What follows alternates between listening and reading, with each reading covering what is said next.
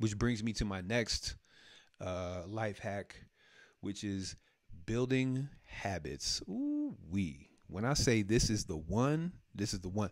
Again, I can never put anything over the deep breathing. The deep breathing is literally the key to happiness in your progress and productivity in your entire life.